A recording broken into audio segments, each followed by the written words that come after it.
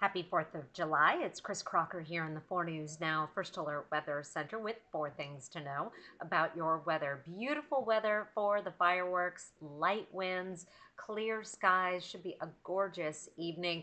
We do have some very hot weather on the way. An excessive heat warning goes into effect on Saturday. We'll be in the triple digits next week. Your Friday forecast, starting the day off in the 60s, will be in the 70s by 9 o'clock.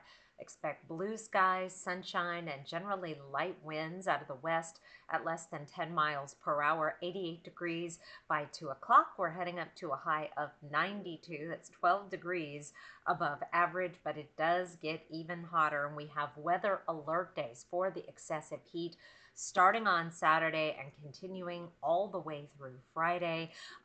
Good time now to start preparing for ways to stay cool as we get into the weekend.